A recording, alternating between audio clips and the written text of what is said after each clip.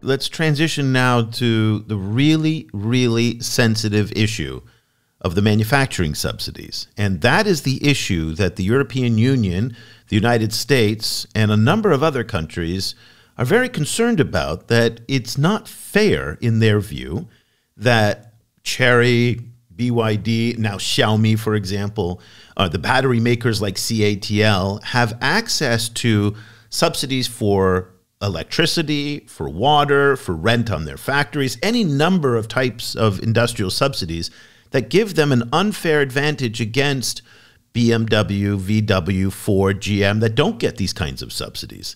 And one of the reasons why the American Alliance for American Manufacturing said it was an extinction level event is because of these subsidies. Now, the European Union is looking into this, but China is well known for subsidizing its critical industries.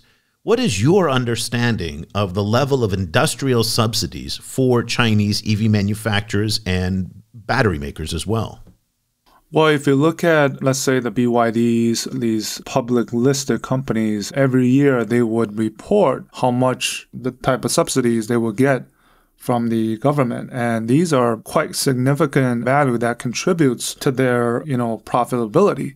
Without these subsidies, they probably cannot, launch these vehicles at the competitive pricing that they have. So yes, I think I understand the Western world, the Europe, the US, the concern on this subsidization. But I think from another perspective, at the end of the day, I think if we look at China, in all of it's a very top-down, right? You have these industrial policies, you have the Made in China 2025, you have the auto industry policy, that the drive to become a kind of a powerhouse. These are the factors or part of the, the tactics that they would use. Yeah, but in fairness, then, do you blame the Europeans and the Americans to want to protect themselves against what are considered unfair trade subsidies?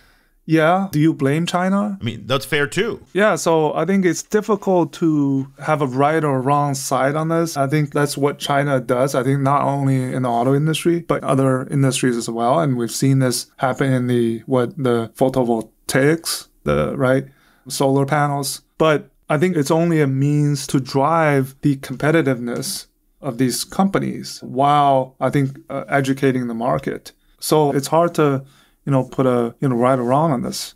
Well, I guess that depends where you sit, because if you are in the United States and you're among the hundreds of thousands of people who work in the U.S. auto industry, it's not hard at all to figure out what that is. Same with Europe. You try to look at a country like Germany, whose auto industry is absolutely essential to its economy, that China is a threat. And again, this question of fair, there are rules of international trade, and you're not allowed to subsidize like that and then compete against companies that are not subsidized.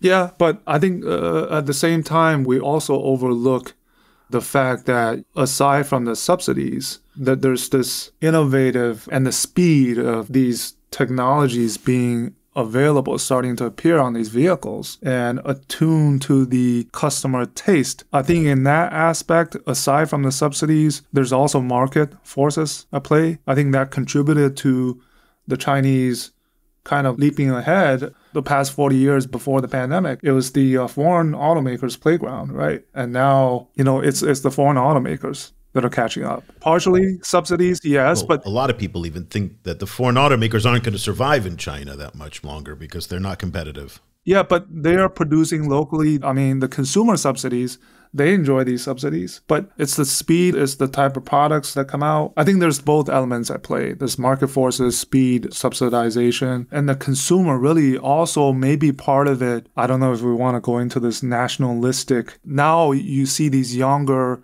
new generation consumers, they don't really have a brand loyalty or taste for a specific type of world-renowned brand. Anything in China, that's why these new brands that come out, they'll have a market. The Xiaomi's, right, as an example. I think a lot of factors are at play in how kind of this script was flipped. Yeah. That's not just in cars, but coffee and a number of other products as well, where the young generation wants to choose Chinese-made brands, and the luster of a foreign brand just isn't quite what it was a few years ago.